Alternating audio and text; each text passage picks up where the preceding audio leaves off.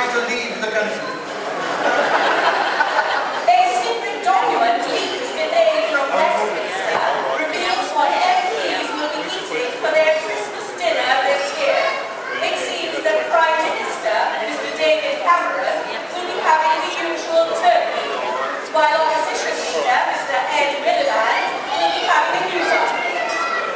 After reports of devil worshipping in Donna Street, Bedford, police were summoned to the home of Mr. Andy Switchcrow last night. They found 20 residents indulging in black magic. Officers at the scene rescued 3 hazelnut clusters and 2 coffee creams. There were no arrests. As the strike was cleaning staff at Buckingham Palace enters its second week, today the Queen, a radiant figure in white silk gown and crimson robe, swept down the main staircase and through the hall. Then she dusted the purple and through the lounge. The national fencing tournament was dramatically caused to a halt in Kettering last night when the Irish team ran out of creosote. Mr. Arthur Perkins, the man who this week won £50 million on Euro Millions, has announced that he will never work another day in his life. So he's staying on with Northampton Borough Council. And some happy news from British Rail. Article Wainwright, the station announcer at Luton Station, today married engine driver Dick Cranshaw. Her dress was of white organdy with a loose bodice, and her train was 20 minutes late. In the High Court today, British Rail won their case against the party of Jewish rabbis. Summing up, Justice James Hanshaw Smythe stated that, although they were indeed the children of Israel, this did not entitle them to travel half there. And now some church news. After weeks of speculation, Death Watch Beetle has been confirmed in Northampton Cathedral.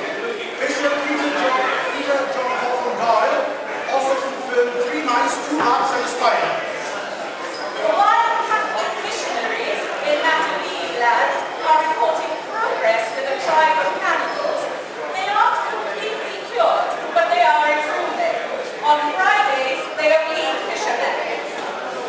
Sir Hartley Fawcett, crack-shot big game hunter, famous for his slogan, "Shoot 'em right between the eyes," was eaten late last night by 2 one-eyed tigers walking arm in arm. A man who took his mother-in-law into the crocodile pool at Bristol Zoo has been prosecuted by the RSPCA. In another incident, Northamptonshire police questioned a man with 1 leg who was hopping down 7-way Kettering while according to the people over his bald head. The man explained that he was going to a fancy dress party as a toffee eye. Lord Chief Justice Harris today laid down the maximum penalty for bigamy, 2 mothers-in-law. The world's most stupid man, Mr. Godwin Broadbolt, was today found not guilty of trying to gas his wife by throwing her into the water. A vicar who rode his bicycle the wrong way on the M4 was asked in court how on earth he managed to avoid an accident.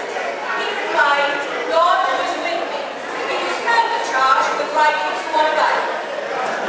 It was announced in Cardiff this evening that Mr. Horace Wimsey, the world's most superstitious motorist, known for the lucky horseshoe dragging in his rear window, the string of hair on the dash wipers, the St. Christopher on the dashboard, and the 4 rabbits from the left compartment, was run over by